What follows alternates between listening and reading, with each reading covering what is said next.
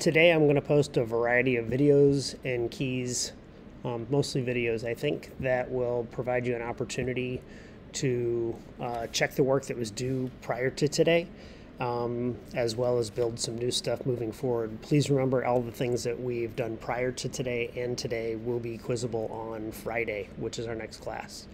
First, we're going to take a moment to check your data sheet. You should have already completed both sides of the data sheet, and actually up through I think maybe 14 is what you were supposed to complete on the data sheet, and you were supposed to have built your acceleration versus net force graph prior to this.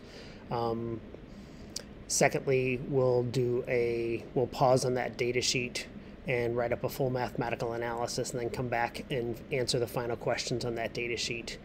Next, using the process we used in the lab, you guys are going to complete the Newton's second law Part 2 post-lab check, which I passed out in class the other day, and there's a hard copy posted to the assignment here today. If you don't have a printer, please feel free to put all your answers on a sheet of loose leaf. We'll also learn how to calculate percent error.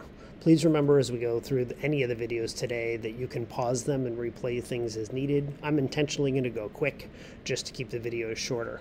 And again, remember all of your lab materials for Part 2 should be complete and ready to be submitted on Friday at the beginning of class. We will have a quiz over Part 2 of this lab looking at the relationship between acceleration and net force for a system whose mass remains constant on Friday. So let's get rolling. So just busting through the data sheet, you should have put your prediction. We said as the net force acting on the system increases while the mass of the system remains the same, then the acceleration would, and you should have put down your guess. What are we changing? We're changing the net force, and how are we doing that? We're adding mass to the hanger. What are we measuring after each trial? The rate of acceleration, we're finding that from the slope of the velocity versus time graph from the N2 Smart Pulley program. And what are we keeping constant? We're not changing the mass of the system. It's really important to understand that how did we go about doing that? Well, we know that we had a track, and there was a pulley on the end of the track, and the cart was on the track, and it's got the wheels, and we're pretending that the track is frictionless. And attached to the top of the cart, we had a string, which we're supposed to pretend is massless, and the hanger. Just to remember, how did we keep the mass of the system but increasing the net force? Well, to increase the net force, we had to increase the weight of the hanger, right? The net force is the weight of the hanger. I wish I could type this quicker. Let's see. FG hanger earth, and maybe make that smaller. Maybe that'll be a quicker way to do this. So the weight of the hanger is actually our net force. So to increase the net force, we had to increase the mass of the hanger, but we had to do so without changing the mass of the system. So do you remember what we did? How did we put more masses here without adding mass to the system? Well, what you guys figured out that we needed to do was we put 4 20-gram masses in the cart beforehand, and so they were already in our cart string hanger system when we ran our first set of trials. And after finding the acceleration after those, we took one of those masses,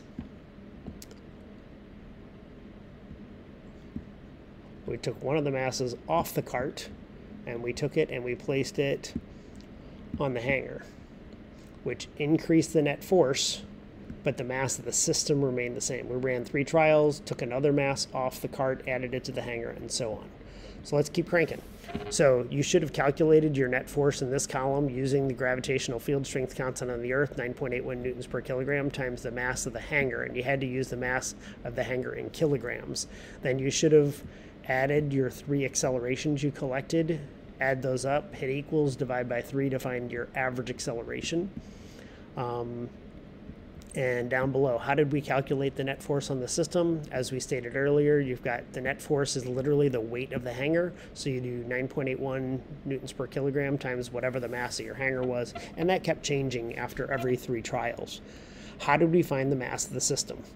Well, do you remember what we put the cart, string, and hanger on along with the extra masses? We placed the cart, string, hanger, and extra masses on the triple beam balance, and we massed it.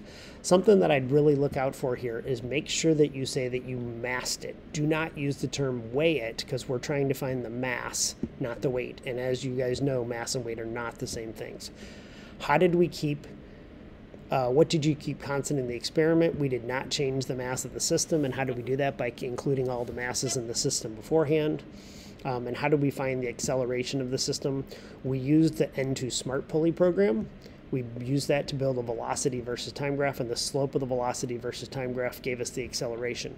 We then took the 3 accelerations from the similar net forces and then found the average of those, add them up, equals, divide by 3.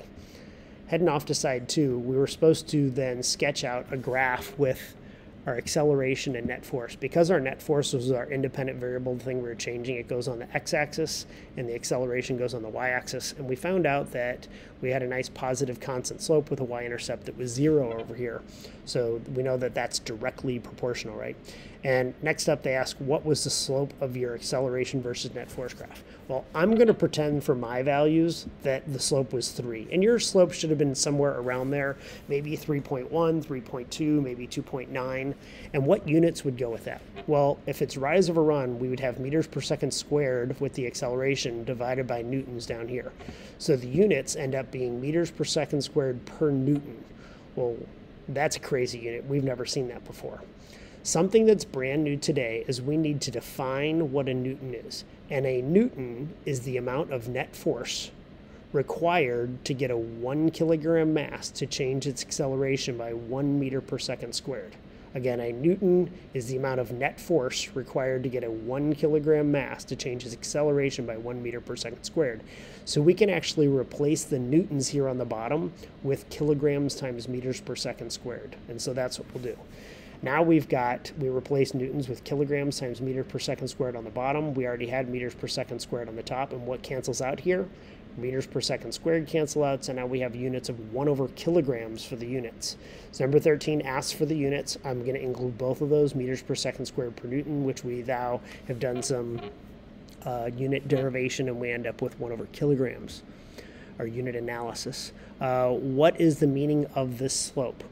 Well, if we take the units off the bottom, right, taking a look at the units on the bottom, for every 1 newton of net force, the acceleration increases by 3 meters per second squared.